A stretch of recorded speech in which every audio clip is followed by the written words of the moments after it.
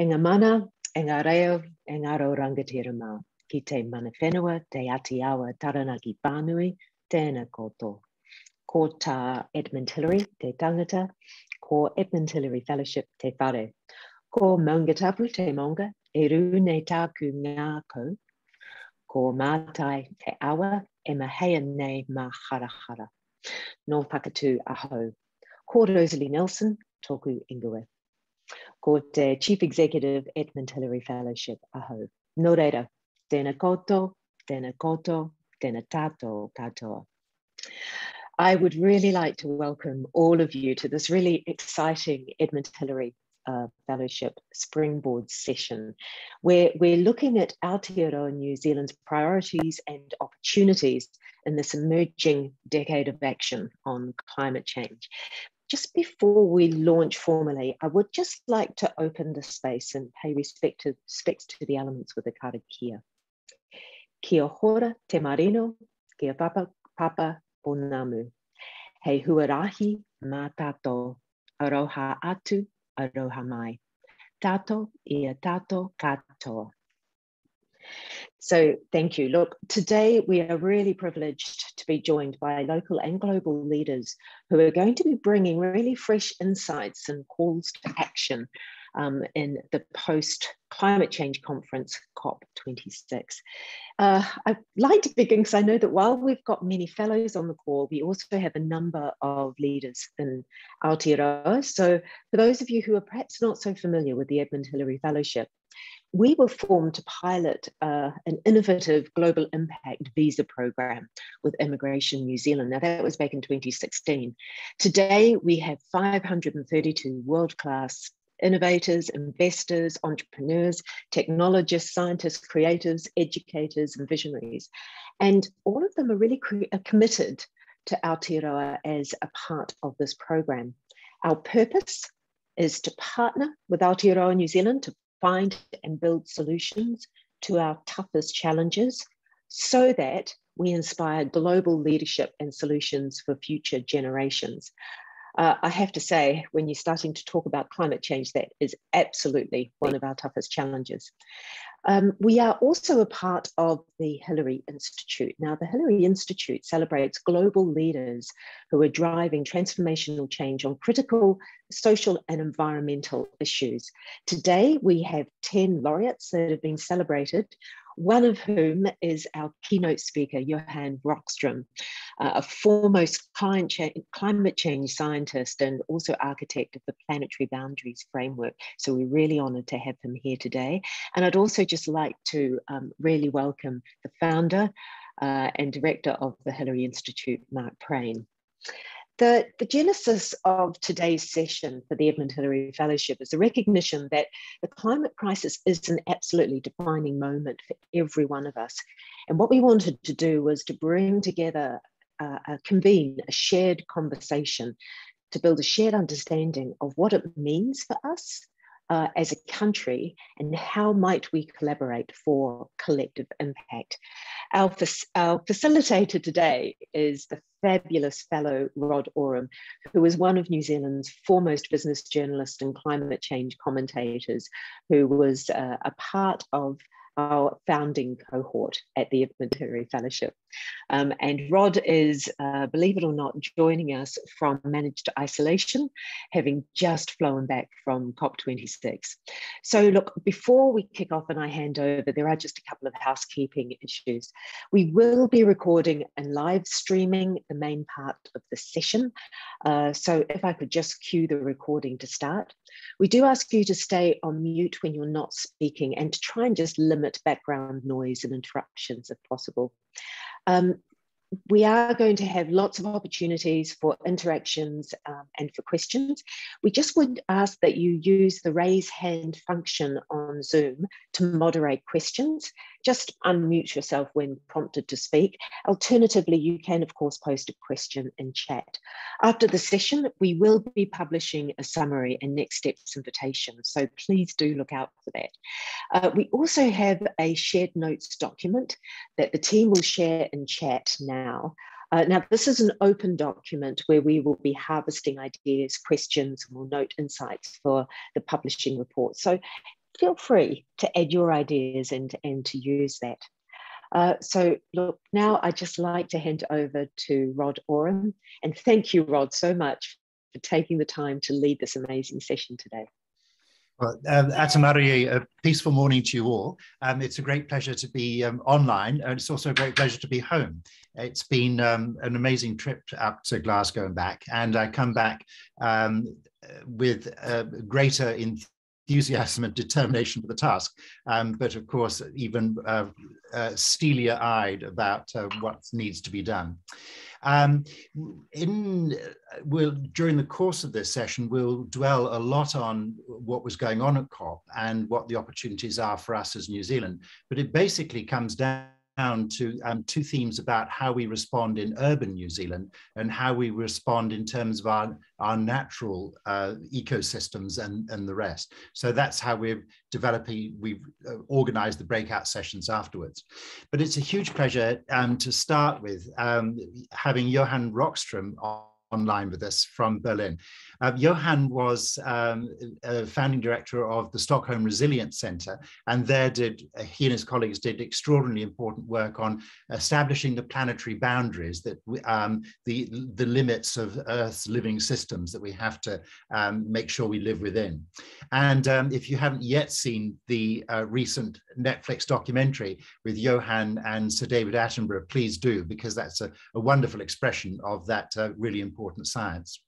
These days, Johan is director of the Potsdam Institute for Climate Impact Research in Berlin, and is continuing his great leadership globally on climate issues. And of course, Johan was at COP, and it's going to be fascinating to hear his assessment of what COP achieved and what tasks it's given us. Johan knows us quite a bit because in 2017, he was the Hillary Laureate that year in recognition for his global leadership on climate issues. And then he joined us in New Zealand in 2018 at our New Frontiers get-together. And he was incredibly generous with his time and also very busy speaking to government during his visit. And out of that came the Planetary Boundaries Report for New Zealand, which I believe is the first time that the global framework and data has been down-sampled to deliver a country report. And it's a fundamentally important one because it shows how enormously we're breaching many, many critical planetary boundaries. So Johan, thank you very much for joining us rather late in your evening in Berlin. A great welcome to you. And we're very keen, pleased, to hear your thoughts. Thank you. Over to you.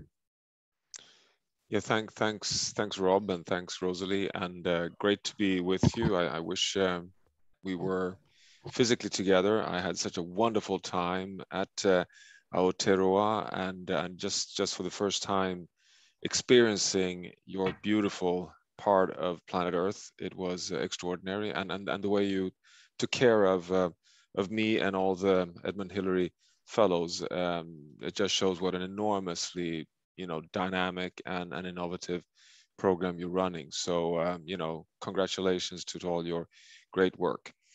What I wanted to do is kind of walk through in basically 4 segments. First, just give you a little bit of scientific background where we stood when we came to Glasgow, basically, on the global climate crisis. And then talk through my perspectives on COP26 and what happened in Glasgow. And then what does this imply for our stewardship of planet Earth and the planetary boundaries? And finally, say something about exponentials and the journey in the next 9 years of this decade.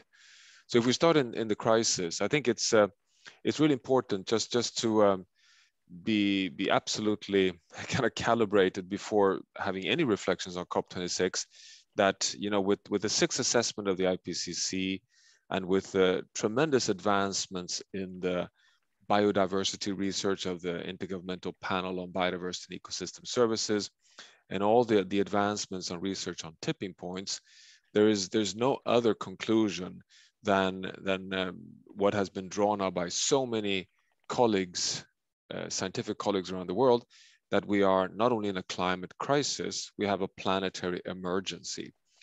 And why would you, as a scientist that normally is so careful on how we weigh confidence levels and probabilities and risks and language, come to that dramatic conclusion? Well, how do we define emergency? Well, an emergency, as you all know, is risk multiplied by lack of time. So if your house is burning, you call that an emergency because it's a catastrophic risk multiplied by it is really, really time limited. You have to hurry and go very quick. Science has been focusing on risk for 30 years. And risk is, as you all know, probability times impact. So even low probability occurrences can have high risk if the impacts are unacceptable. So like, for example, having 2 meters sea level rise for low-lying neighboring countries to New Zealand disappearing is an unacceptable impact. So therefore, even a low probability, even a probability below 1%, would be a high risk. I would even call it catastrophic risk. And that's how science has been focusing in all its research for decades. And this is where the red embers diagrams come up. And as you may know, over the past 4 IPCC assessments, 20 years of science, 2001, third assessment of science, that risk assessment was that really, really catastrophic risks would only occur at 5-6 degrees Celsius of global warming, which basically meant that the risk assessment from science was that was a non-existent risk. It was a very, very low probability because nobody was suggesting that we were moving towards 5-6 degrees Celsius of warming. I mean, for heaven's sake, that's a place we haven't been in for the past 8-9 million years. 20 years later, 2018, the 1.5 degrees Celsius report, and then comes the 6th assessment of the IPCC, and the red embers risk analysis is down at 2 degrees. So the scientific advancements, the more we learn about the coupled, self-regulating, biophysical Earth system and all the planetary boundaries, we must conclude that even in the mainstream of science, because IPCC is, as you know, the consensus across the entire scientific community, that actually the catastrophic risk threshold is now coming uncomfortably close, very close into the Paris range, actually. And if you then combine that with the IPCC 6th assessment, conclusion that our remaining global carbon budget to have any chance of landing, of a safe landing around 1.5, is only 400 billion tons of carbon dioxide, which translates to only 9.5 years of remaining emissions at current rate of fossil fuel burning, you talk of time having run out. So you have evidence today that time is running out. We've reached the decisive decade for humanity's future on Earth. The only chance to now have a safe landing is a fundamental, immediate turnaround multiplied by approaching catastrophic risk equals emergency. So the planetary emergency is not something that has come, let's say, just as a kind of a light-weighted conclusion. It is based on tremendous careful assessment and is, we conclude, in the scientific community at large, the position we're in right now.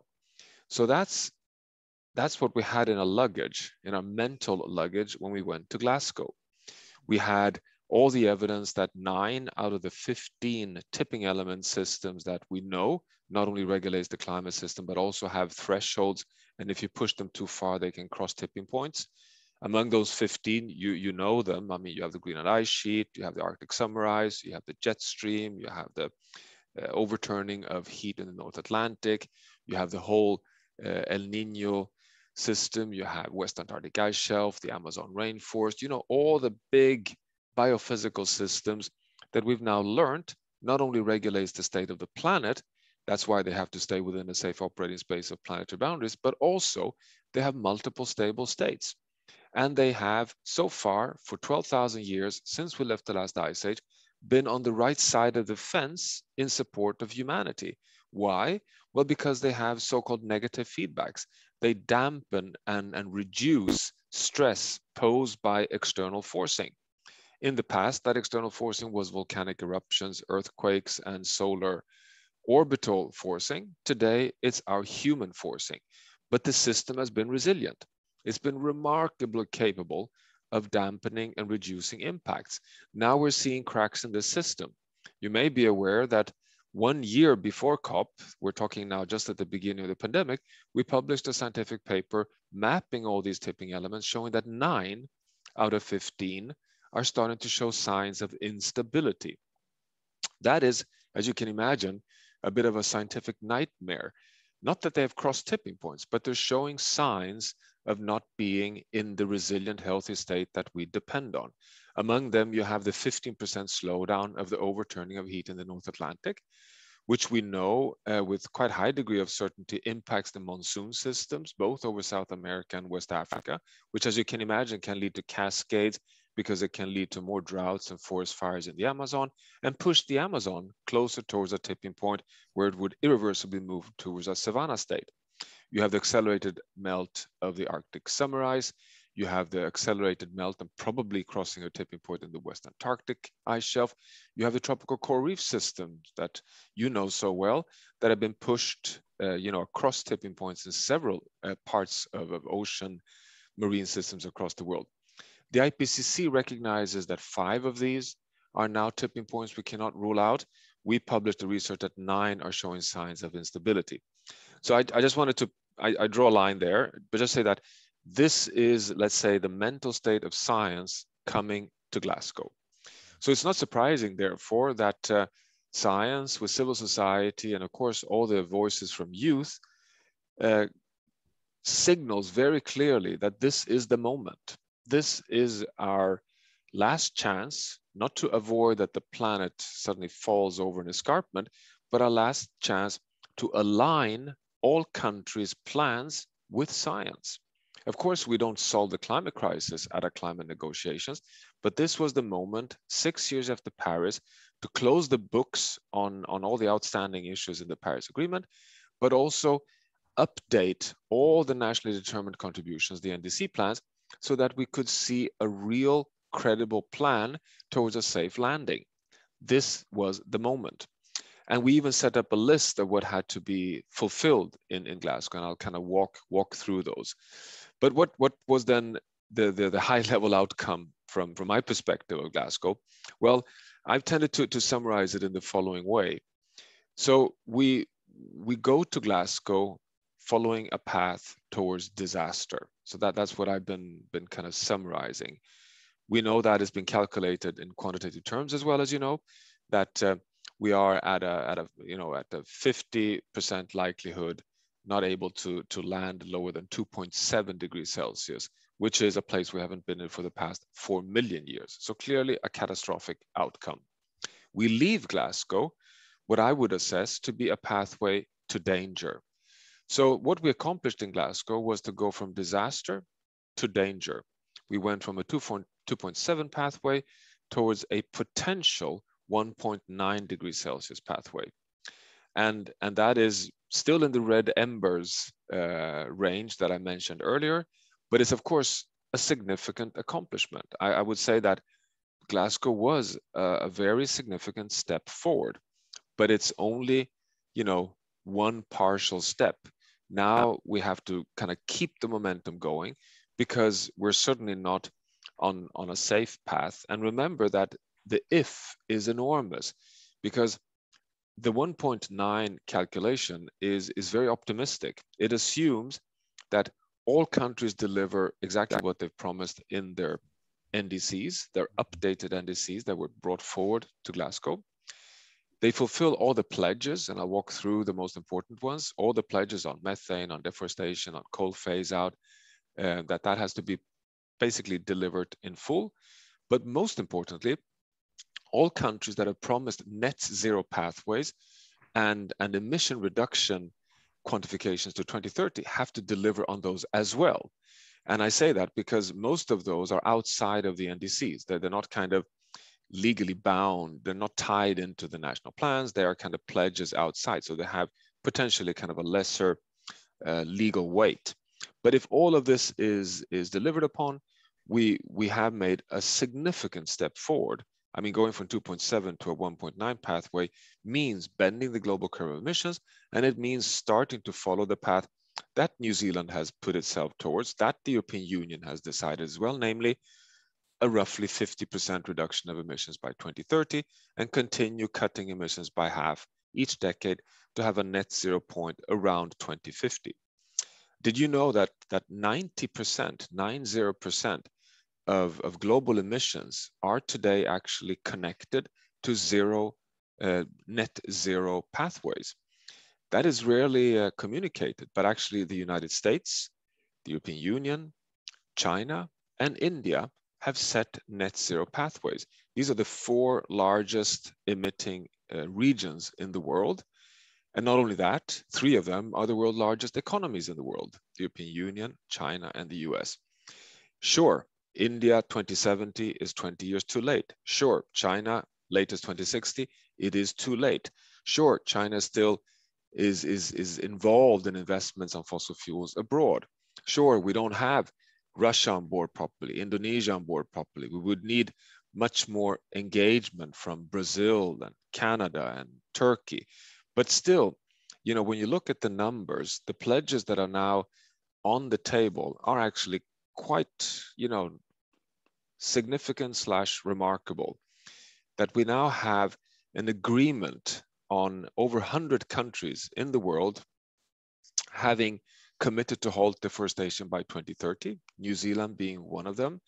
This covers 85% of forests on planet Earth. Of course, there's really good reason to be skeptical whether this will be delivered upon, but it's quantitative and it's now in place.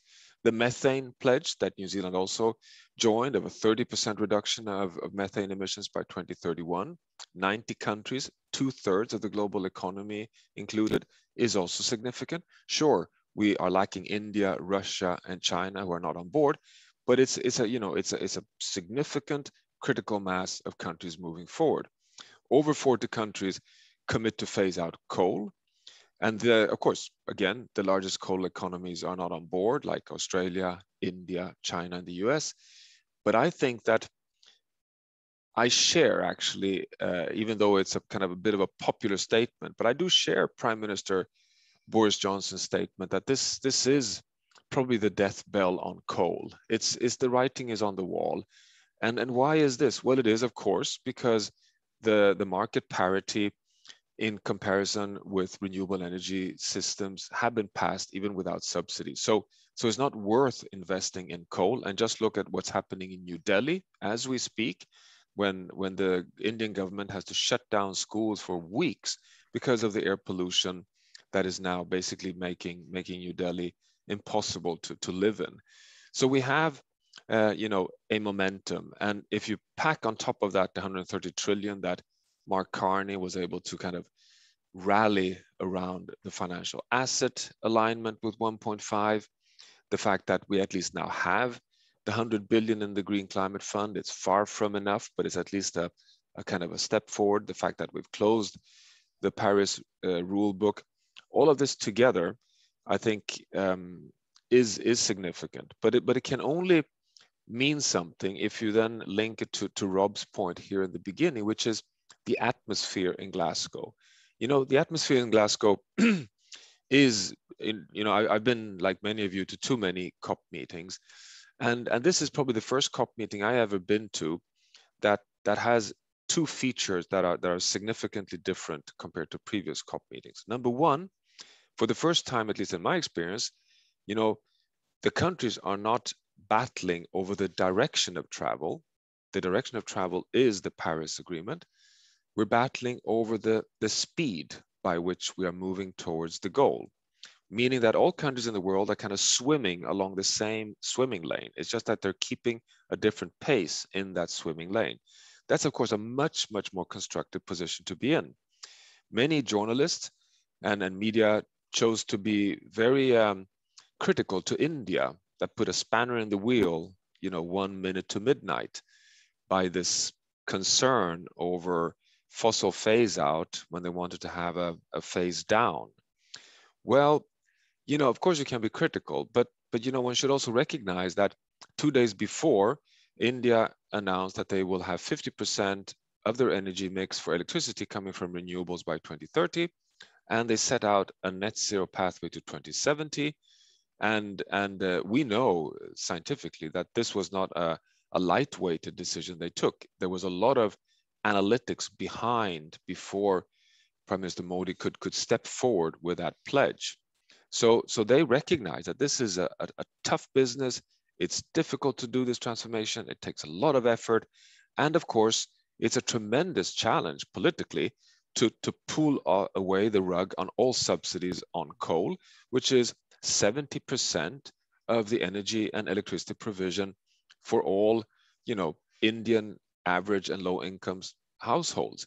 I mean, I came back to Sweden actually after Glasgow, and the opposition parties in my little country decided in a budget decision in Parliament that they had to reduce petrol prices in Sweden because it's too big threat to the economy in average households in Sweden. So of course, one has to have a respect of the fact that this is not a question of fighting over direction.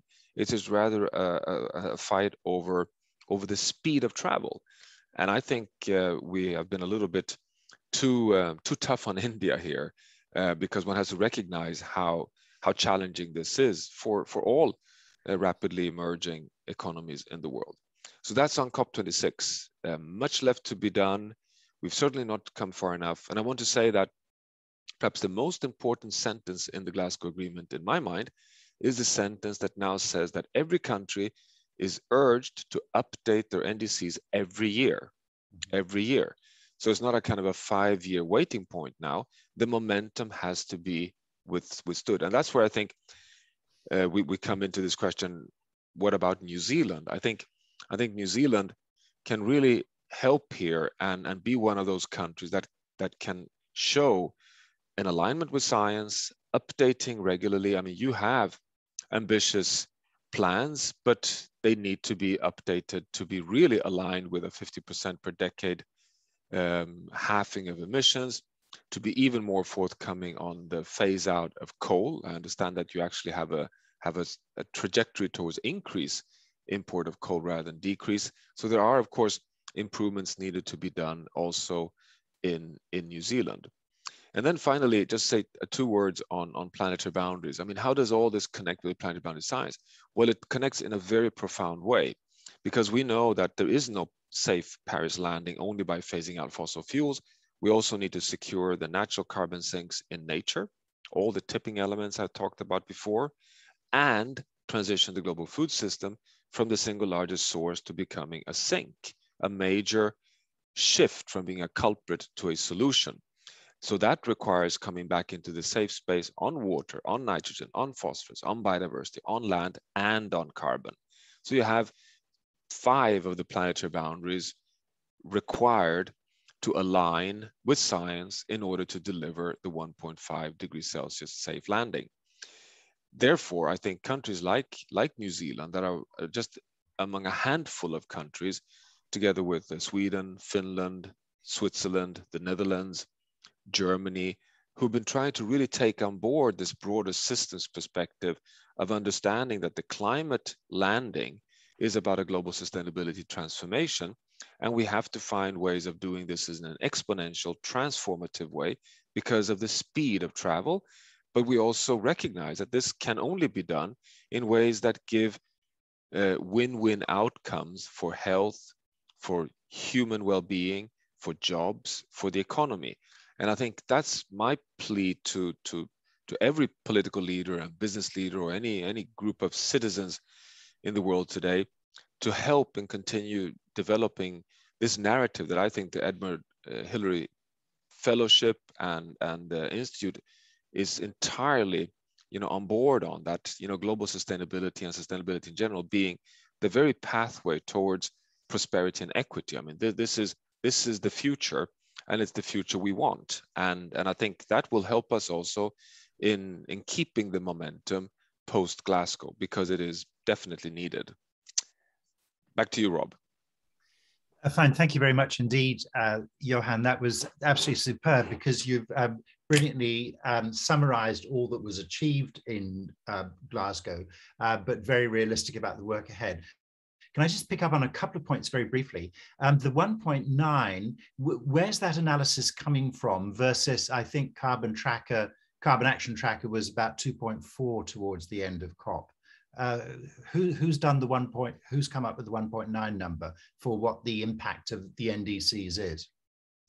Yeah, no, it's a great, very important question. And if you check the Carbon Action Tracker latest updates, they include also the 1.8 and 1.9, and the difference is really important. 2.4 is where you land if you only include, let's say, the formally included pledges, so everything that is inside the NDCs, then you land at 2.4. But if you add to that everything that happened, let's say, outside of the negotiating rooms, so the India net zero pledges, the methane pledges, the deforestation pledges that happened in the first week outside of the negotiation rooms, then you land with the same models at 1.9. So it is also the International Energy Agency, and it is a former colleague at the Potsdam Institute who's now at the Melbourne University, Malte Meinshausen, who's brought forward those numbers. So it's a question of if you bring in everything that has been promised, let's say, outside of the formal part, then it brings you down to 1.9. So of course you could argue those are more lightweighted, or in terms of we can be lesser certain that they will be implemented. But I think they should be taken seriously. Yes, good. Thank you for filling that out. The second one was, you mentioned two big things that were different at this COP versus the other. The first one was that there was this strong consensus around direction, but still an argument over speed. Was there a second point, though? Yeah, that's good. This just shows it's a late hour here in Berlin. Sorry for that. Yes, I mean, the second one is very simple. I've never seen so many CEOs spend so many days at a climate negotiation as in Glasgow. And I've not counted them. You wanted to count the average age. Let's join forces, Rob, and I'll count the CEOs and you count the age. I mean, Paris was extraordinary. We know this. This was where the World Business Council of Sustainable Development, where we mean business, behind the scenes helped the political leadership to come to the Paris Agreement. But in Glasgow, I think it was so significant to see CEOs from big multinationals to smaller SMEs not only come and leave, but really spend time. And this is significant because it's obvious that they're there because they see that's where, let's say, the markets, that's where the demand, that's where the preferences, that's where the innovation space, that's where the finance is moving. So that was the kind of the buzz around the meeting with regards to innovation and industry. Thank you. And let me turn to Kirsty. Kirsty, you've got your hand up, but could you unmute yourself, please? And then love to hear your question. Oh. Can you hear me there? You're very quiet. Oh, let me try. How's that? That's better. Thank you. Yeah, perfect. Hi, Johan. My name is Kirsty. I'm here at the Ministry of Business, Innovation and Employment in Wellington. My question was actually slightly peripheral to this, but around the Eat Lancet report. So it's been a couple of years since that came out. And I was wondering, in those two years since it's been released, if the scientific thinking has changed around any of the recommendations that were made in that report, or if the authors and the scientific community still stand by those recommendations, or if perhaps have been tweaked a little bit since it's received some feedback. No, thanks, Kirsty. So this is the Eat Lancet Commission that, for the first time, brought forward a scientific definition of what we call the planetary health diet, to try and define quantitatively a healthy diet from sustainable food system as a frame for all regions and cultures around the world. I would argue that the science around the Eat Lancet Commission still stands. It was quite actively used and referred to during the United Nations Food System Summit earlier this year. And I can share with you, which is not public yet, so this is kind of an informal / confidential piece of information, that we are now going to launch a version 2, an update, so Eat Lancet Commission 2.0, because the science is advancing, and we want to make an update, but also work much more with regional analysis of what does healthy and sustainable diets imply for different food cultures, geographies, nations in the world, and that will very likely be announced at the World Economic Forum in January. So we're kind of kicking off a next phase of the Eat Lancet work. Oh, that's very good to hear, because the first report was amazingly, wonderfully influential, and we've still got a lot of work to do here in New Zealand to shift the thinking on amongst our farmers who remain very resistant to reducing methane. So that's an update of Eat Lancet will be very welcome. Thank you. I know you've got to go off to another meeting. You tell me if there's time for one more quick question, or whether you need to scoot.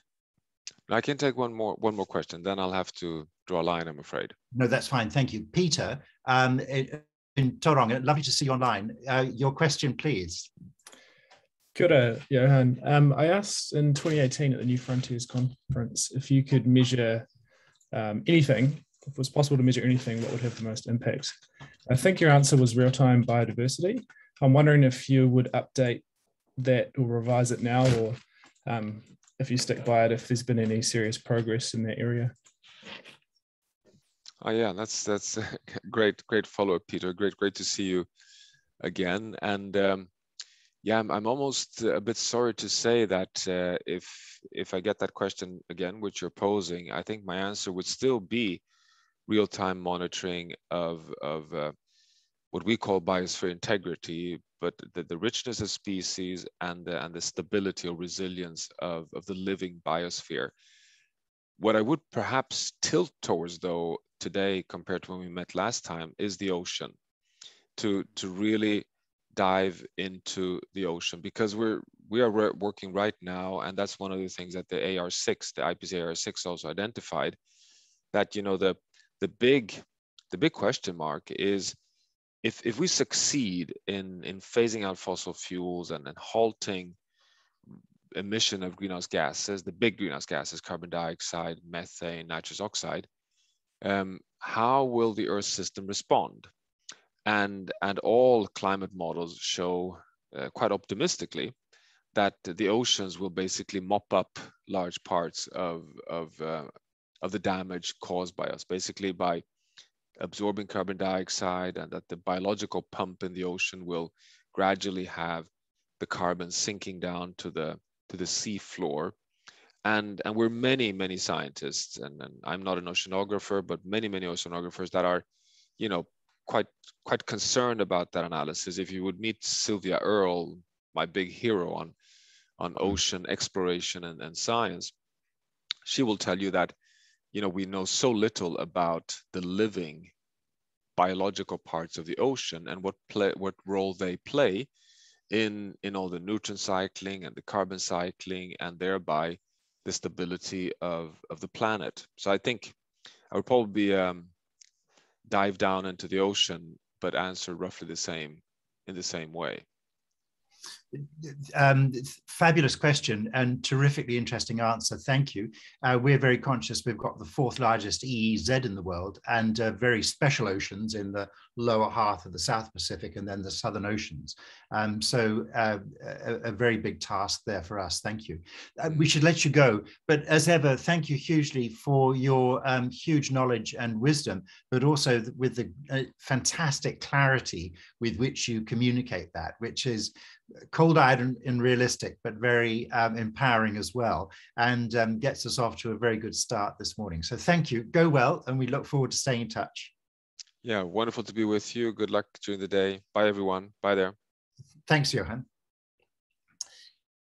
Well, that really was a superb session, and as ever, Johan is completely extraordinary about his ability to be constantly learning and analyzing and sort of recalibrating, reassessing, and never hesitates to tell us when the facts or new focuses emerge that we have to take pay very careful attention to. And thank you for the two wonderful questions there as well. Now it's a great pleasure to turn to Vicky Robertson, Secretary of the Ministry for the Environment, and also, of course, a fellow. It's wonderful to have Vicky in those dual roles, to which I'd add a third as to one of the founders, the Aotearoa Circle, which is very importantly putting natural capital at the center of so many decisions that government and business make, and making very good progress on that. First of all, on sustainable finance, and now roadmaps emerging for food systems and transport and the like. So, Vicky, wonderful to have you with us, and over to you. O tēnā koutou katoa, he no uri nai tahu aho, ko Vicky Robertson aho, tutumu whakaari mo manatu motutaio. So I'm the Secretary for the Environment, as Rod said. Great to be with you today, and always lovely to see EHF fellows. I'm always buoyed by the optimism that comes with being with a group of fellows. So great to see you all today. Always hard to follow Johan. So I'm going to drop us down into Aotearoa and what's happening here with that global context in mind, which is really important for us all to remember. And I'll start with a couple of things that Johan said. One is agree with him on the kind of climate denial now is really around the pace of change, and that is as much for New Zealand as it is around the world. And the argument in New Zealand goes something like this: we're one of the best in the world. We've got a different profile than the rest of the world, special, and therefore our contribution, we need to be careful about our contribution in the world. We need to see what other people are doing. In saying that too, the second part I would agree with Johan is in New Zealand, we have this unique opportunity to think about it, not just as a climate change issue for us, but actually the system of change that needs to happen. So on land, the things that we do to affect our climate outcomes also help with our nitrogen outcomes, our biodiversity, and our water quality outcomes. So for a small country, we can think in that systems way, and I think that's one of the opportunities EHF fellows can actually step into in helping us come to some solutions there. So just I try and be optimistic, because I think we need to be dealers in hope that we can actually crack this in the next decade or so. And I think Aotearoa New Zealand is well positioned. Of course, there's much more we can do, and there is lots that we haven't done. So we are starting from a place where we need to build action really quickly. Just a reminder that we have a strong architecture in New Zealand, which I'm starting to see really get us on the right track for climate action. So our architecture with a Zero Carbon Act, which sets targets for the country, domestic targets. Our international targets are important, but it's our domestic targets that will drive action in New Zealand that I think are incredibly important for us. So we have that. As part of our architecture, we have the Climate Commission, an independent body who provides both advice on what our budgets should be to meet those targets, but also monitors how we're going. And they have a role in adaptation as well. So we're starting to see that architecture really both give us a strong view of what is needed, but also we'll start to monitor how we're going. So I think that's a really good, successful model, and we're using others' experience in that. The UK model is, it's modelled on their approach. So we've had the Climate Commission's first advice on what the budgets. This is basically how much emissions we need to reduce over 5-year periods to start to meet the targets in the next while. We've had that advice. They also helpfully did advice on, gave some indication of some demonstration pathways that showed under existing technology, we could actually meet those targets. So they've done their work, and now it's the job of government to look at what the plan should be. And we are currently consulting on an emissions reduction plan. So that's the architecture piece, and I think it is really good. You'll notice if any of you looked at the emissions reduction plan that's out for consultation at the moment, there's a gap between that plan and what the budgets are that we need to meet. So we've got work to do in terms of the plan and our ambition level, particularly in this first period where we need to really get action going quickly. The reason why I'm just focusing on that is because that plan will set out what is needed for the next 15 years. And it's not just what government needs to do. This is going to be a whole of society effort.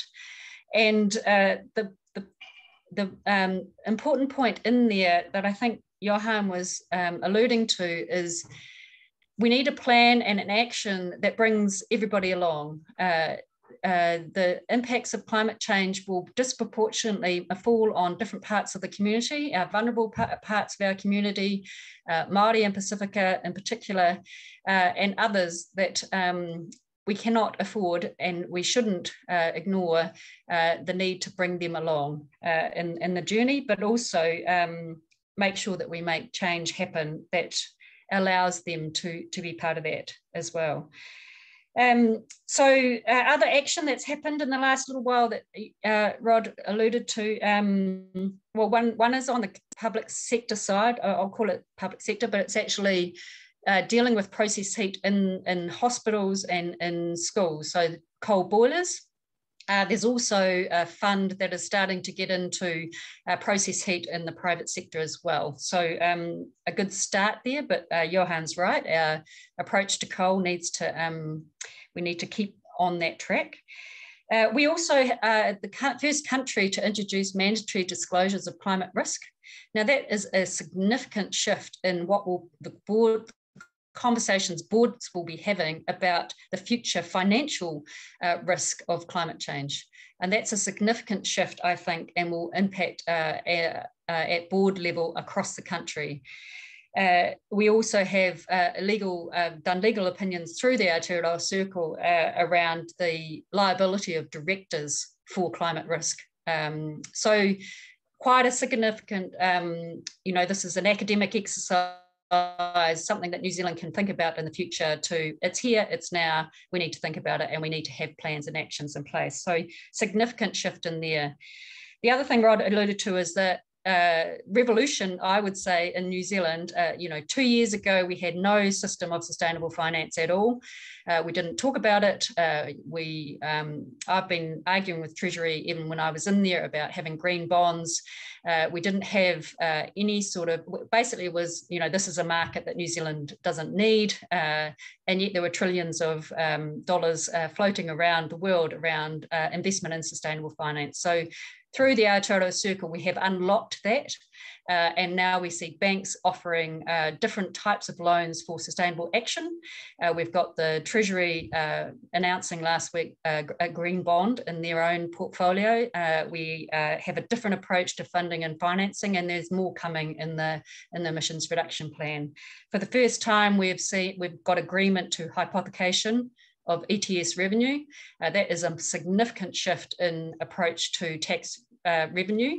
It's not going to be enough to meet our climate action plans, but it's a significant change in mindset about how do we deal with, and recognition, I think, that this is an emergency in New Zealand.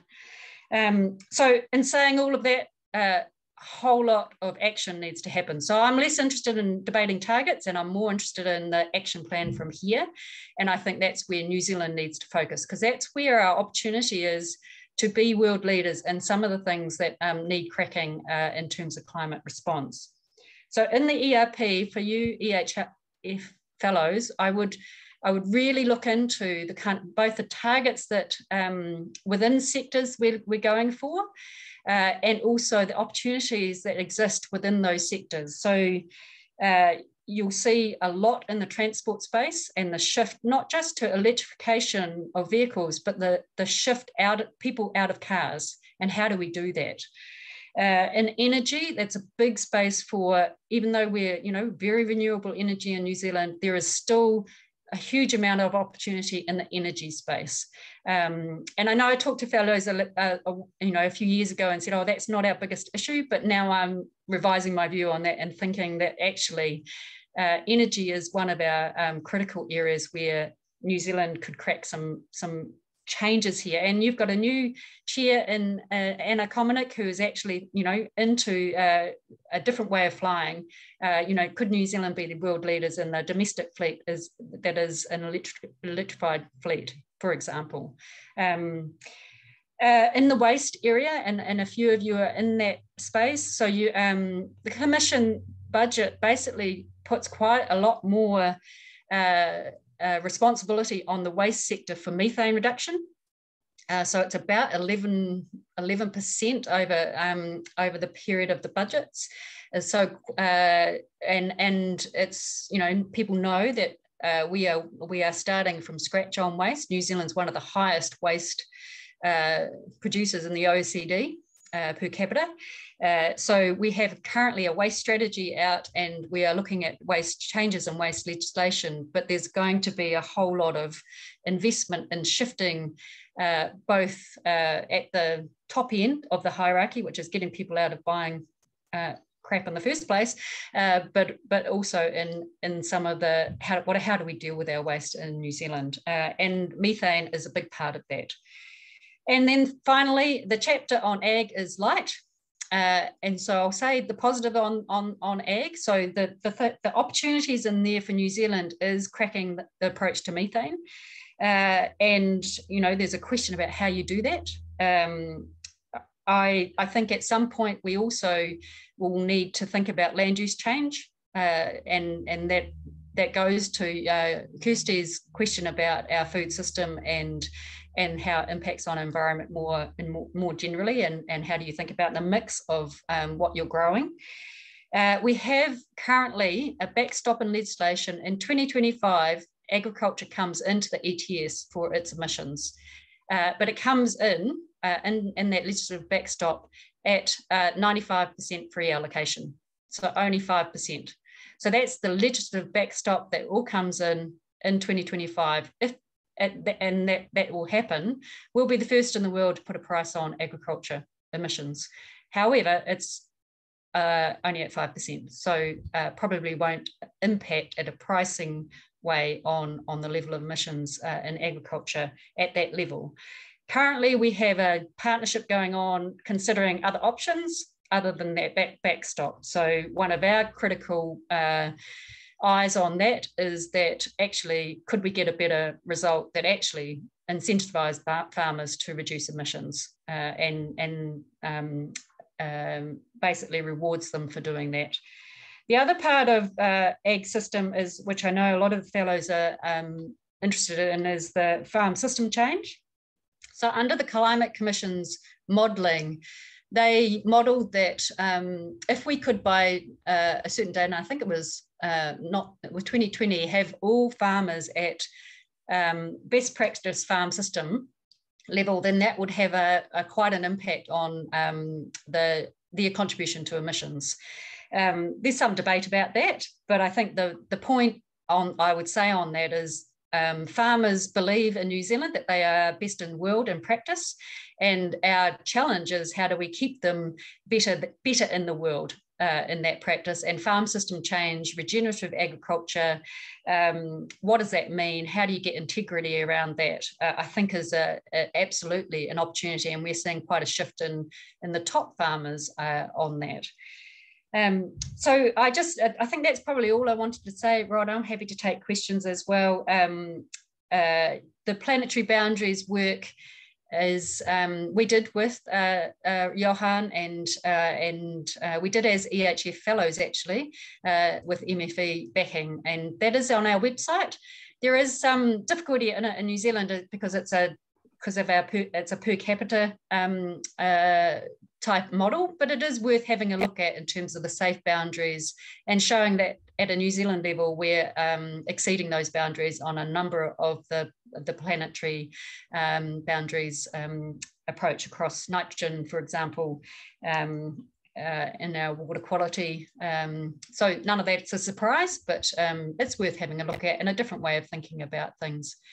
So that's probably all I wanted to say. Happy to take questions. I think there was one in the chat now. Yes, thank you, Vicky. Yeah, so I'm just going to ask one quick question, if I may. To what extent is biodiversity and ecosystems coming through in the emissions reduction plan in terms of making sure we focus on rebuilding those and push harder towards establishing credits for them and other financial flows into those? Yeah, and I think this is I don't think it's as strong as it could be. And I think that's mainly because it's a little bit like when we first got into the sustainable finance conversation, it feels a bit like we're not sure how that we can make that happen. But I think there's more that we could do in terms of nature-based solutions. We are looking at biodiversity, how do you get biodiversity credits, both from a climate point of view, but also from a biodiversity point of view. And that work is being undertaken at the moment. And I think there's some exciting things that could happen in there. And when you talk to people outside of the public sector, they say, well, of course there's a market here and people are really wanting it. It's just how do we actually get that up and running, I think is our challenge. But absolutely welcome thoughts and ideas around how do we accelerate some of that change as well. Thank you. And just picking up on Johan's very important observations about oceans, the government is not planning to do anything to start work on our first oceans policy until next term, should they win the next election. Can you give us a bit more of a feel for what the thinking is within MFE and elsewhere in government on oceans policy? Yeah, and I think, to be honest, I think the dance card of change at the moment across a number of fronts is quite large. So we're doing the start of this climate change action, we're doing resource management reform, still doing freshwater implementation of freshwater quality and the waste area. So I think there's just a feeling at the ministerial level with COVID, to be frank, that the ability for our constituent communities to engage on another big issue might be too much. So what they've decided to do is work on some specific things on oceans in this term of government, with an eye to thinking about this as the next. And I think for MFE, you know, our capacity to do this is limited right now, but absolutely recognise the role of oceans, not just for climate change, but actually it's an area that we don't know a lot about. In our own environmental reporting, you know, we know some things, but we don't know a lot. So to Johan's questions about what is the impact if we're successful about greenhouse gas reduction on our oceans, you know, we'd be struggling to answer that for New Zealand. But there's a lot of work to do, and I think a lot of opportunity to kind of partner with others to help us get those pieces of work on the agenda for next term, no matter what form of government we've got. Fine, thank you. Bex, you've got a question in the chat box. Would you like to ask Vicky yourself rather than me reading about, particularly about the vulnerable communities one? Yeah, sure. So Vicky, you touched earlier on the aspects of the fact that we've got vulnerable communities, both in a socio-demographic way, but also in a geographical sense. And there are a number of communities. Obviously, this is quite top of mind for us here in Otatahi because there's an adaptation framework that's been posed to the coastal communities. And I think there's tens of thousands of people in the Christchurch coastal wards that are now being imminently impacted by the impacts of climate change. And I guess my question is around what are the national conversations happening around mitigation at this point? Because I think that my observation living in one of these geographically compromised areas is that the approach is quite ad hoc, and it's quite changeable even between suburbs in the same city. So I'd love to know what conversations are happening sort of at a higher level around that mitigation piece. Yeah. Do you mean adaptation? Well, either. Yes. So whether we're talking about managed retreat or we're talking about stop banks and flooding mitigation measures, whatever it is that those conversations are happening at a national level for the people who are living in areas that are already actually at quite imminent risk. Yeah.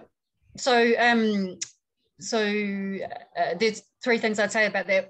There's been a national risk assessment which has 43 risks across the country, and government are working through basically a national adaptation plan that is due mid next year around all of those risks. And so that kind of gives a sense of how we might approach those. We also, under the Resource Management Reform Program, the third leg of that is a new Climate Change Adaptation Act. That won't be passed this term, but it starts to get into managed retreat and whose responsibility it is, because at the moment it's really unclear. And the sticking point in there is who funds and finances managed retreat when it's needed. Also in that RM reform, getting really clear on council's responsibility around climate change. So at the moment, they don't officially have a responsibility, a legal responsibility under any act for climate change adaptation. So getting really clear about those responsibilities is really, so the architecture, getting that in place. But to your point about this is happening for communities right now, how do we engage with them? And we have some work going with a group, it's called EHF, it's through the Iwi Chairs Forum, particularly with Māori communities, about understanding and awareness around how climate change is going to impact their communities. So doing data work around flyovers to show how that's going to impact communities, and starting to engage them in a conversation around what does that mean for them, what are their approaches to that. That's in early days, and I wonder whether that's also a bit of a blueprint for how we might talk to other communities as well. But we wanted to start with the Māori communities who, generally speaking, are going to be hardest hit in the rural and small areas. Yeah. Thank you. And AJ, you've got your hand up. I'd love to hear your question, please. Oh, hi. Thanks, Hi. Rod. Is it? Oh. Sorry, though. Yes. So I'm sort of grappling with how exactly to formulate this without treading on too many toes. So let me just tread on toes, and people can throw shoes at me as appropriate. I'm often quite frustrated by the way it seems like when we get together and have conversations around facing the future, confronting the future, dealing with the future, what we actually seem to be doing is walking backwards into it. We constantly have our eyes on the past, which is fine for information, but we always seem to be solving yesterday's problems, saying we're going forward. And as anybody who's spent a lot of time walking around town backwards will know, the only real question there is how long does it take before we fall on our backside? And for instance, one of the things that's popped up already between Johan and yourself, Vicky, is the conversation, let's say, around our dairy sector, our methane emissions, our agriculture. I have my own pet project, but I'm not going to talk about that one in an effort to try and avoid being that guy who always talks about his pet project. So I'm going to talk about, or offer a question about agriculture in a way. We talk about reducing methane reduction from dairy and from agriculture. We talk about New Zealand's farmers being the most efficient in the world, which you really have to wiggle yourself around some particular linguistic blocks to make that true. It's true so long as we forget that we then have to export our product to wherever the market is on a refrigerated or dried dairy basis, whatever. The actual futurists, if you like, Johan and the Lancet folks, don't say the solution is about reducing the amount of methane coming out of dairy. It's about saying, stop eating dairy. You know, what's the appetite for the actual solution, which might just be to stop doing a harmful thing rather than trying a 20% reduction in the amount of harm it puts out. Is there any appetite, perhaps I put it in the government phrasing, is there any appetite for solutions that are actually solutions as opposed to merely politically palatable mitigations? You know, I have to give full credit to the ECA campaign, for instance. They say, stop doing the things that are damaging. But there seems to be very little follow through on that. It all seems to be about tinkering around the edges and 20% reductions here and 8% reductions there. When some of the more simple solutions might be staring us in the face, but just not so they tread on toes, perhaps. I feel a little bit like with the dairy conversation, we're having a conversation in the 50s about if we just put filters on the end of cigarettes, that'll fix everything. You know? I think don't really want to, I mean, I think it's a really good question and a good challenge. And I think it's something we should be asking ourselves across all sectors. So even in the, you know, I overheard it. So in waste, for example, we're trying to phase out plastic stickers on fruit. So I heard a whole lot of reasons why we desperately need plastic stickers on fruit to differentiate our product overseas. So, I mean, each sector makes various arguments on this. I think the thing we try and, I mean, obviously there's a political thing here, and I can't speak to that, but there's a real balance between how do you bring communities along with you who are big and invested in their current state, and create change at the same time. And I think this is the opportunity for EHF. I always think about, you know, change happens from those at the edge. So how do we get the edge happening more? And you know, most of my life is spent with those in the middle and in the laggards, and trying to regulate those up to a certain level, right? I don't think that creates innovation. I don't think that creates real change at a you know, really fundamental level, but it does change the dial, if you like. So I think that's where I've always been an advocate of EHF fellows really leaning into the edge of what's needed in Aotearoa. And creating change that people can see and feel and not be then afraid of making the shift. And that's, I think, the because otherwise, if you don't, people have got nothing to fill the vacuum with, and so they fill it with fear. And we don't get change. You see that with vaccinations and unvaccinations, right? If it's a fear-based conversation, then, you know, people fill that with all sorts of things that aren't real.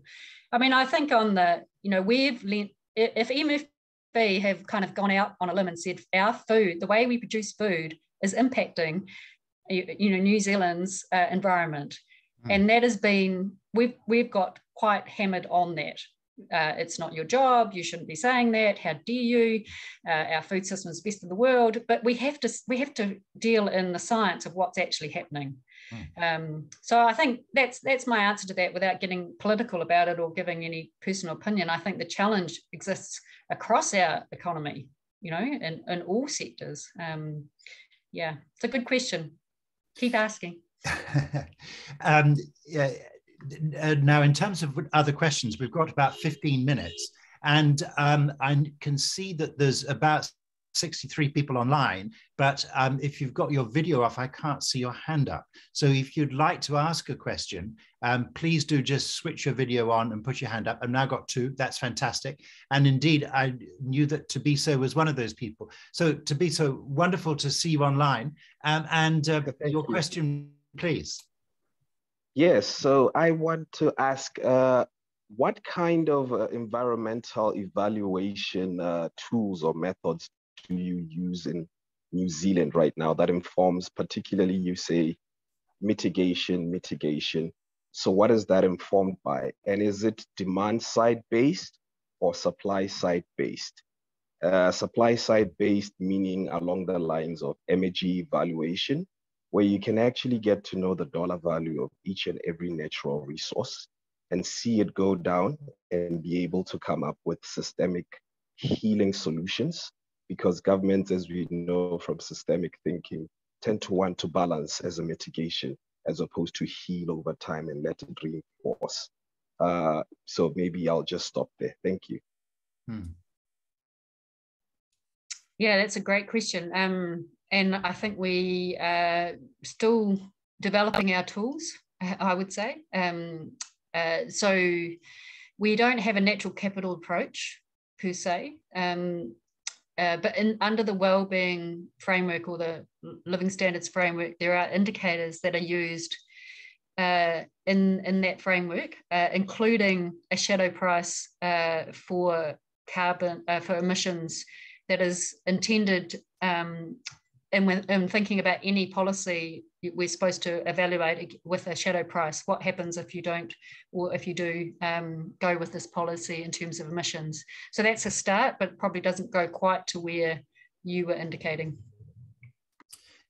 Thank you. Jennifer, I see your question in the chat, but please do ask it. That'd be lovely. Thank you. Okay. Hi, nice to meet you. Can you hear me okay? Yep. Okay. Yes, my name's Jennifer Wilkins. I work in impact management and look at emerging practices in business sustainability. And so my question is really focused on Black Friday, which is coming up next week. We're going to have a lot of retailers selling a lot of textiles and electronics and things like that. So I'm more interested in where we're at on the issue of a border carbon tax on imported goods, because that might be quite a good mechanism to reduce embodied carbon on imports and also reduce consumption. Thanks. Yeah, that's I agree on the Black Friday issue. In fact, I went into a toy shop with my mokopuna last week, and I was horrified. I obviously haven't been in one for a few years. But we're not. That's the imported carbon tax is not something we're looking at the moment, and probably more from a trade perspective than anything else. Although the conversations in those trade agreements are starting to come with not quite tax barriers to importation across countries, but are having, like, there's a climate chapter in the current UK agreement, for example. So we're not looking at that specifically, but I think it is being raised as an issue through the trade agreements at the moment. Jennifer, if I might just chip in a thought on that. Obviously, the people to watch are the EU, who are very serious about carbon border adjustment mechanisms. And the next phase of their work is going to be coming out in another few months' time. And they're going to be the real test as to how other countries respond. Speaking personally, I'm disappointed that New Zealand, which has always been on the leading edge of the intellectual processes around trade and being very articulate about what needs to happen in trade, I'm disappointed that we're lagging on this very seriously. And it would be a very good issue for us to put some effort behind here in New Zealand. Thanks. Adam, you had your hand up and your picture up at one point. Oh, there you are. Yeah. Adam, and are you home in Toronto?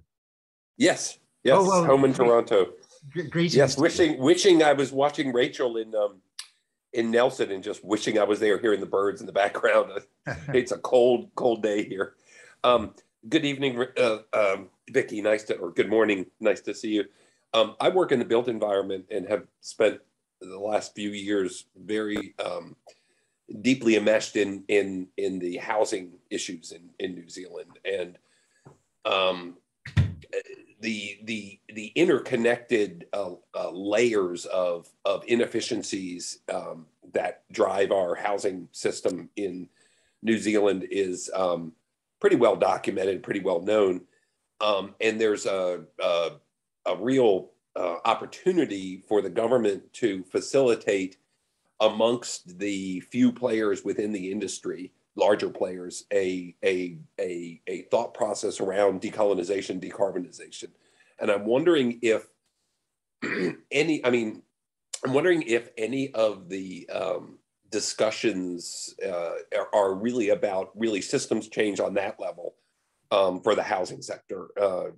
We're doing a study right now here in Ontario, first in the world, that's looking at embodied energy within existing building practice. And the study's preliminary, but right now it's looking like with very little change, we can get to a net carbon sink in our wood frame buildings with very little change in finance dollars. That's not the same in New Zealand. We've looked at it, and New Zealand, we lack product and we lack diversity. So there's a whole nother issue. But it seems to me the way that to approach the issue within housing within New Zealand is really to start encouraging consensus amongst stakeholders to focus on the outcomes that we're looking for, which means changing the minds of some very large companies. And I'm wondering if those discussions are going on yet, or even being considered, because I in our sector, in the housing sector, I just don't see a way through unless we change the very roots of the system. Yeah, I have to agree with you, Adam. I think the conversations are what I would call nascent. So we've just, I think through the I think we have an entry in through the emissions reduction plan with a building and construction sector chapter, and that's starting to raise exactly the issues that you are talking about. And last week we had an engagement with some of the private sector in that industry, and thinking about how we do that conversation through the construction sector accord as well. And it's interesting.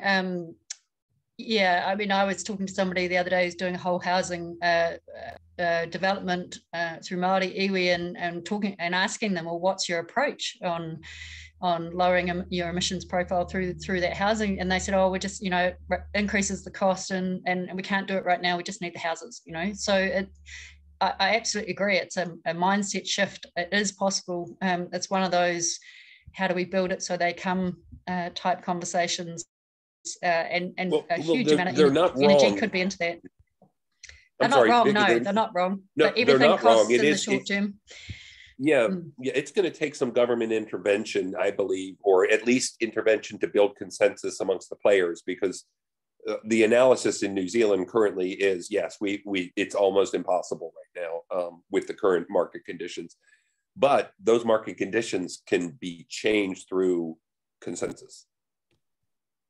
Yeah, thank you. That's really helpful. Thanks. Well, yes, thank you. And if I may turn to Peter Wren-Hilton, it's wonderful to see you online, Peter.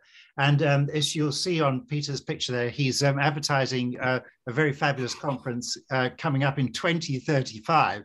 But in the meantime, Peter is doing a substantial amount of leadership in the agri-tech space.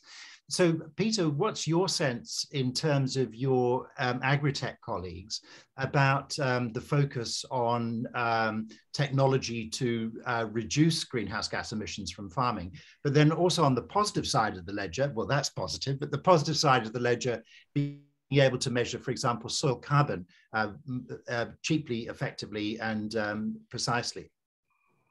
Well, first of all, Rod, thank you very much for the opportunity to talk and answer those questions. You'll be pleased to know that the 2035 conference is actually taking place in Auckland next April, so we're not having to wait quite that far. But the issue that you raise is a really valid one, and it goes back to some of the points I've been listening to in the last kind of hour.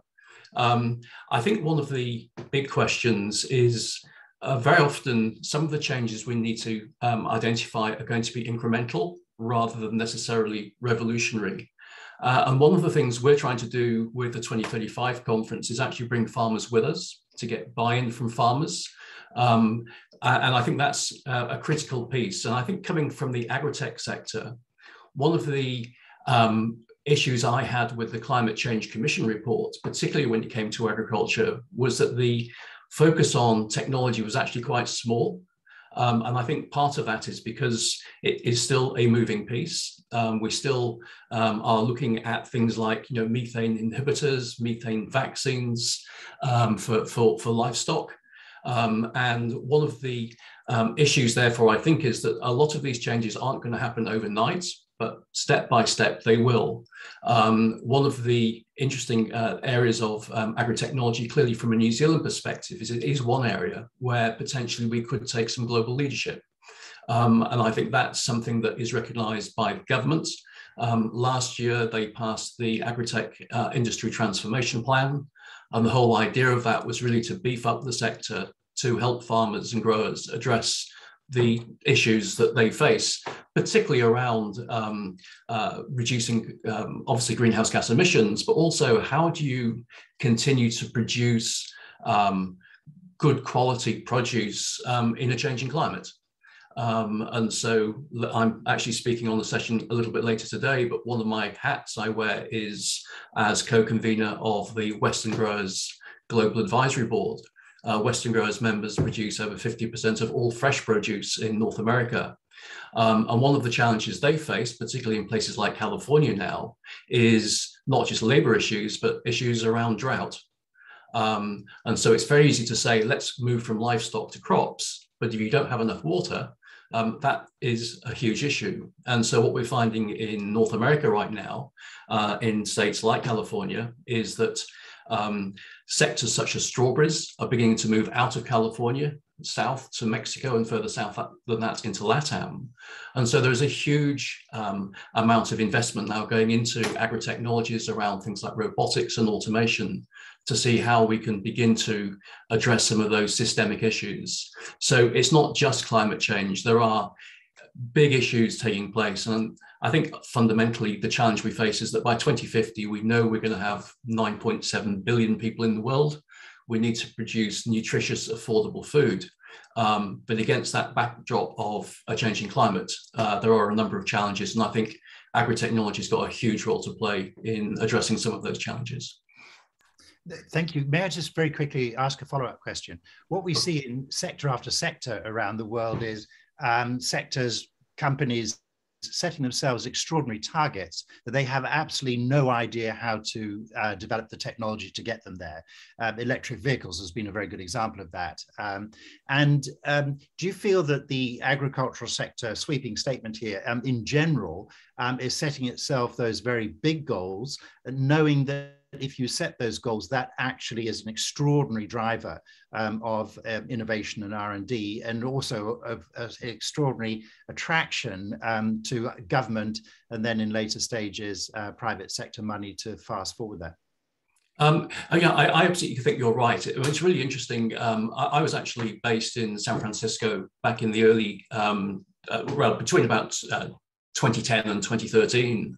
And it was only then that the whole concept of this new investment class of agtech became aware. So we've only actually been working with agritech in terms of certainly venture and private funding really for about 10 years. And so it's still very, very early days. And it was really interesting when I was in the Bay Area to speak to some of the large technology companies who suddenly realized that actually farming and agriculture was no longer just about people getting up at 5 o'clock in the morning and going into the field. It was all about data and digital. And suddenly they realized that it was a big thing that they'd missed. And they could start applying a lot of the kind of Silicon Valley type technologies to agriculture, which is why we've seen that kind of exponential growth in investment into the sector. And I think that is something that has been really evident through the whole COVID period. The actual amount of investment into agri-technology has increased huge amounts. I think AgFunder, which is a online investment kind of analytics group, detected that 2 years ago there was something like $12 billion of fresh money coming in terms of investments. The last 12 months that's grown to $20 billion. So there is a massive amount of private sector money going into agri-technology to address some of these, as I said, really big issues. And one of those issues is clearly being driven by climate, but also just the fact that we need to produce more food to feed an ever-growing population with ever-declining natural resources. And these are some of the issues, again, without promoting to the 2035 summit too much. What we're going to be doing is bringing together researchers from across the greater Oceania region, from Australia and New Zealand, really to look at some of the research that's currently taking place to see how we can accelerate that research to address some of those key challenges. Fine, thank you. And if you're interested in knowing more about what Peter's up to, have a quick peek at the chat box, because there's a session later on today with the EHF fellows about that. You're very welcome to join. So thank you, Vicky, very much for being with us, and wonderful to have so much of your time, and for all your very helpful insights and knowledge you've passed on to us. Thank you all for joining us in this session and for the great questions and discussion. I'm just going to hand back to Rosalie now to tell us what happens next in the second half of this online program. Over to you, Rosalie. Thank you very much, Rod. Fascinating discussion. So look, what we're going to do now is we're going to move to a short break. So this is a chance to stretch your legs, get a cup of coffee or some breakfast. This is also when the live streaming and the recording ends. So I do want to thank all of you who tuned in. What we're going to do after the break, because we recognize that many of you will be listening, you'll have thoughts, there will be desire for discussion. So what we're going to do is we're creating 2 themes for the breakout after our 5-minute stop. The action pathway breakouts are really looking at some of the interconnected challenges. Theme 1 is really around our urban environments or cities, and that's looking at urban form, urban precincts, transport, and of course, when you start to think about transport, you also have to think about fuels, energy, waste of biofuels, what and how we build, and nature in the city. When we get to theme 2, which is more around nature restoration, this is where we have predator-free, endangered species, regenerative agriculture, which will of course be a critical area when we're thinking about methane, oceans, and also thinking here about investment. So what we will do is invite you at the end of this to come in. You'll be able to choose which one you go into, and this will be facilitated with someone taking notes. So thank you. We'll join you shortly. We just suggest you turn off your video and mute yourself just while we take this break, and we'll see you back at 9:35. Thanks. Very interesting thoughts in those sessions. So what we'd like to do is just for each of the 4 teams, just for somebody to give a popcorn snapshot, just some synthesis and some reflections from what you heard and from what you saw within that particular session. And maybe if we begin with the urban environment 1, who was leading in that group? I think that was us. I wouldn't say I was leading, but a couple of strong threads. One around the 15-minute cities as a theme, a potential theme for folks to be able to think through their work in context of the challenge from diverse perspectives. And I'd love to hear from the other folks in the call, but with my EHF hat on, I think there was real value in just us taking these baby steps, first steps to have convened spaces with folks from the New Zealand ecosystem and some fellows on the call. But unfortunately, we didn't solve urban climate change in 20 minutes. Thank you. Shame Thank on you. you. Any other comments from that team? I'll just jump in because I think, so Alec Tang here, Director of Sustainability at Kaingora. I just think that there's, we talked about this opportunity to really use the fellows to get around this really important topic that has often been the domain of urbanists and environment, and actually we need a broad range of voices, industry, business and so on, to recognize the role that they play in creating these great cities. And I think, it's not just about a city council, it's not just about the government.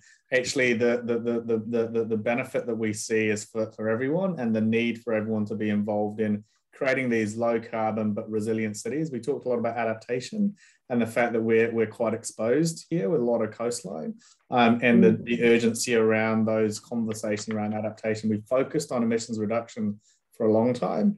That adaptation thing is happening now that we need to really recognize. And then the last bit was the equity and the just transition. So from my perspective, we have a lot of public housing. So how do we recognize the current inequities, and that some of our transitions will exacerbate those inequities if we're not careful? And sorry, one last thing is the interconnectedness around transport, urban development. So we talk about reducing our transport emissions, which is massive here in cities. To do that, we recreate our urban environments. We create those 50-minute cities. We'll actually tackle that transport emissions problem that we have. Alec, fantastic. That's a great summary. Can we move to the urban environment group 2? Was there anything to add for that? I'm not sure who was leading in that room. Well, it should have been Michelle, and I'm responsible for asking too many questions. So, Michelle, do you want to feedback, or should I? Feel free, and if you've missed anything, I'll add in off my notes. Yeah, thank you. It was a wonderfully counterintuitive session because in rethinking urban environments, you're thinking about communities physically coming together. But both Matthew and Sam and AJ were all talking about the power of the metaverse, of online reality. So at the far end of that, from AJ's point of view, that would be a great way to do virtual tourism, for example, rather than having to bring people here. Sam's very involved in UNDP work on digital transformations and sees a role there. And Matthew is working hard on new models of community and collective ownership for important assets in the urban environment. So, as I say, that's was where our discussion went. And but if any of you'd like to add some more, please do. Oh, Matthew, go ahead.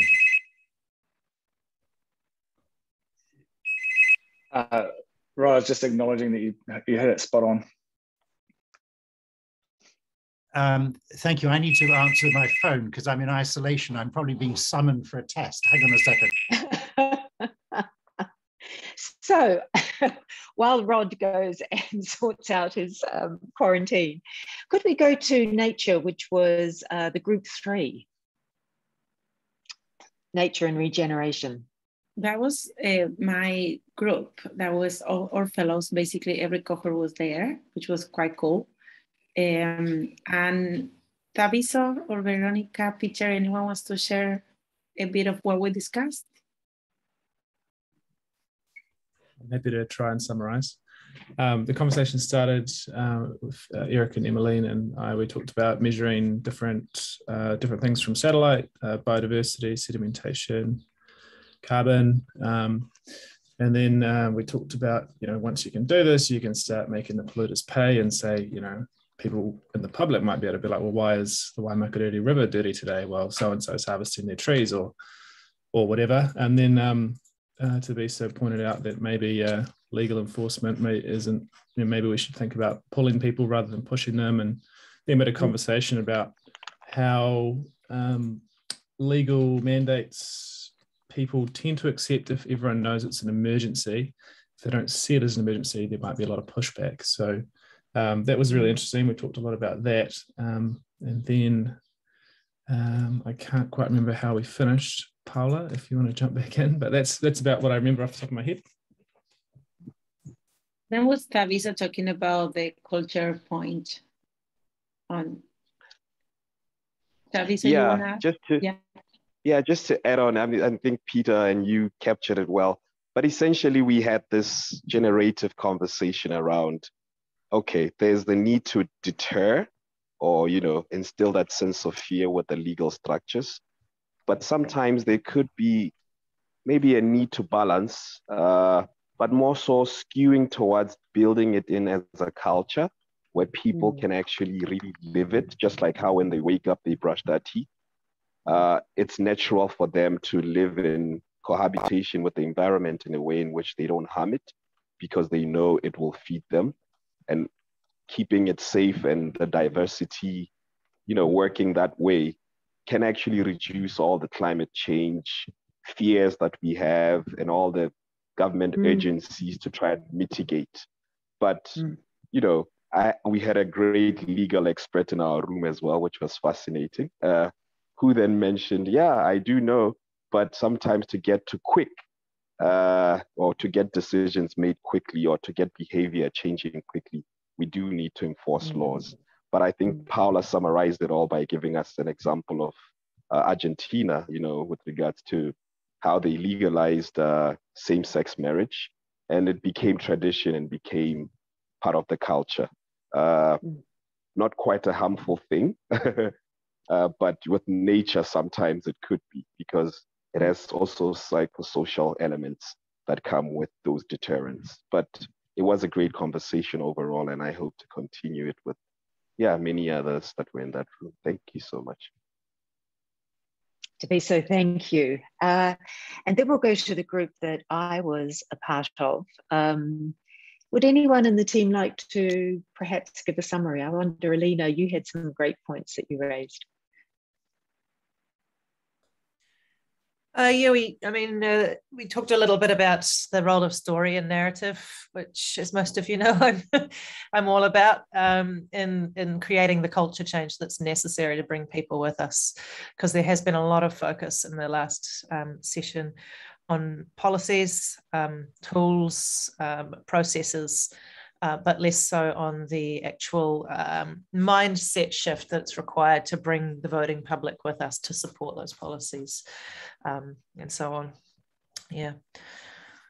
Do we, yeah, sorry, Rosalie?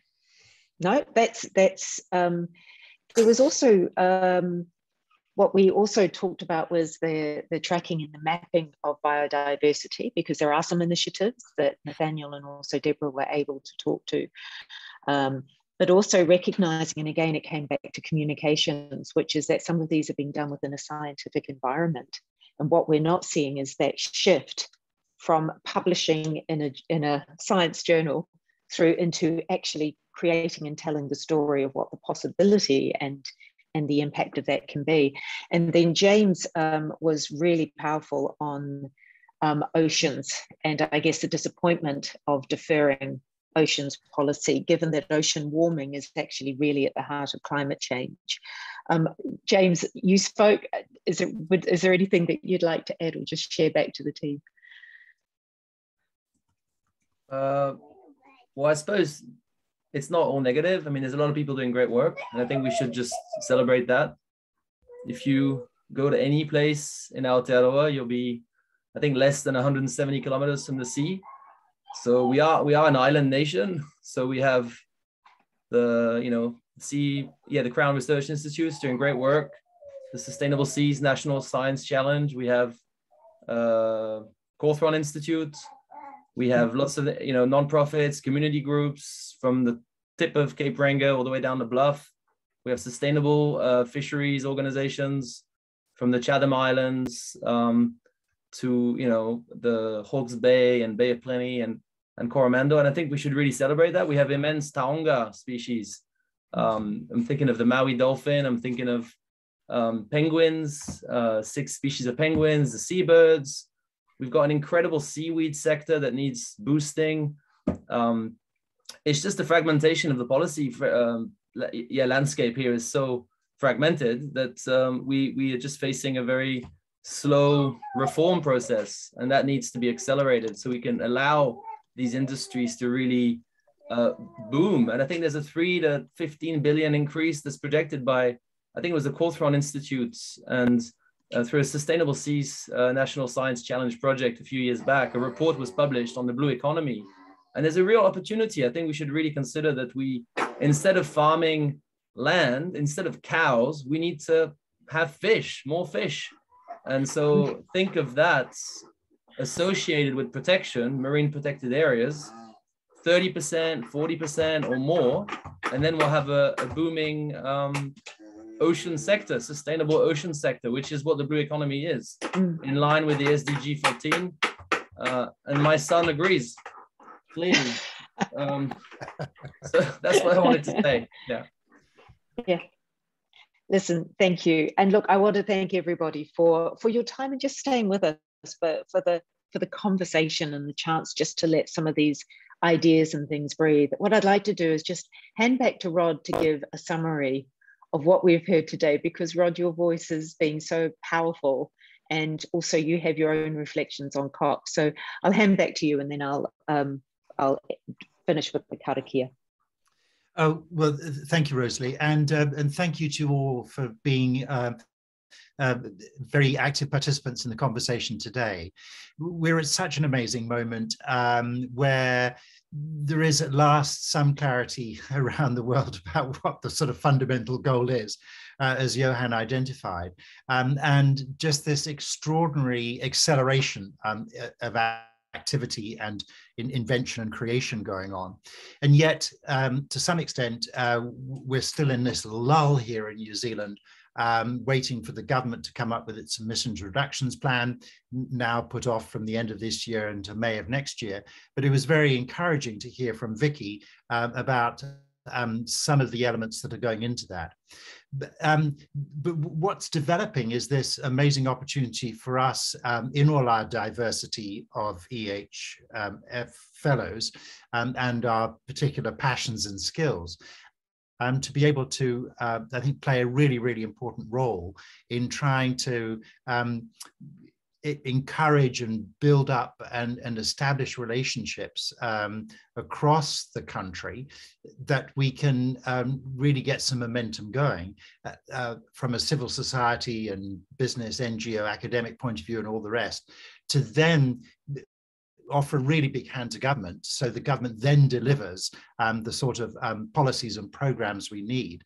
And clearly, the civil service is really stretched on this in terms of capability to be able to develop all this. So I'm hoping that this is going to be a fairly open door from government, that civil society will be bringing ideas that they will then, the government will then help us operationalize.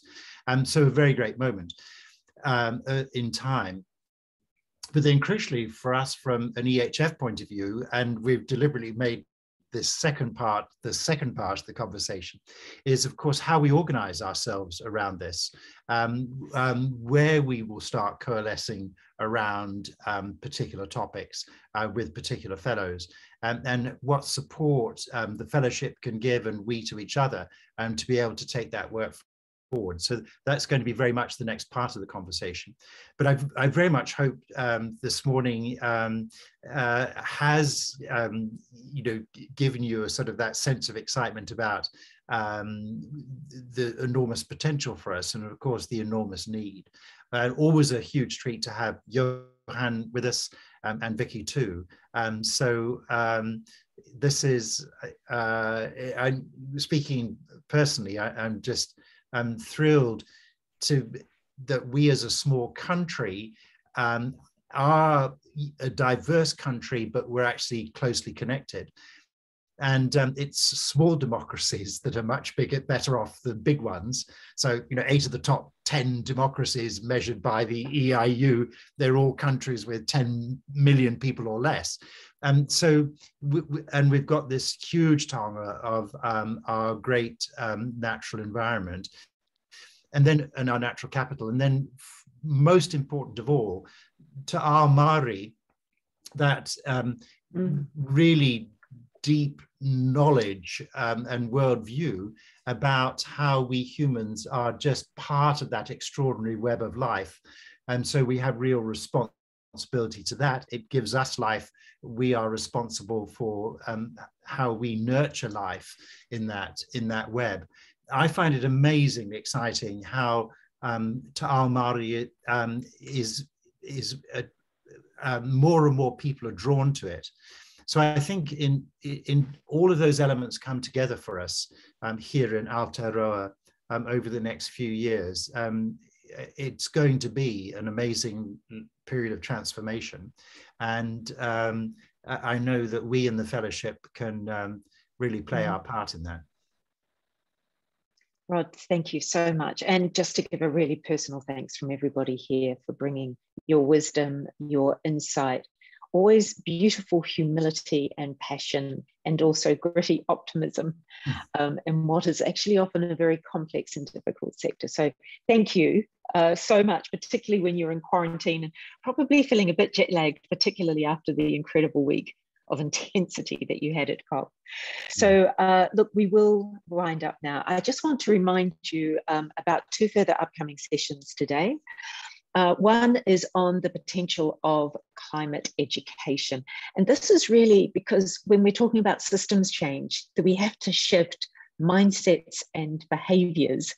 And so this is not just education at a school level or even tertiary, but how do we educate professionals and executives and those in positions of leadership to drive change?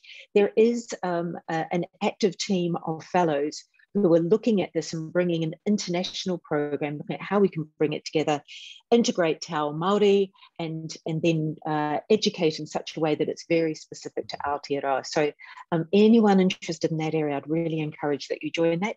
Then we also have a session, we heard from Peter earlier, on the 2035 Oceania Summit, which will be held in April 22.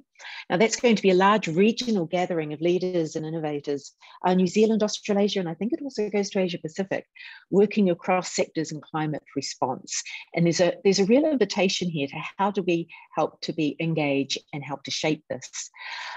So look, thank you all for joining us today. There will be a summary published, and this is not the end of the conversation, it's actually the beginning of the conversation for us. So I'd just like to close this session with a karakia and release you all to your day. Unuhia, unuhia, unuhia ki te uru tapune. Kia wātea, kia mama, te nāko, te tinana, te wairua, e te ara takata. Thank you all.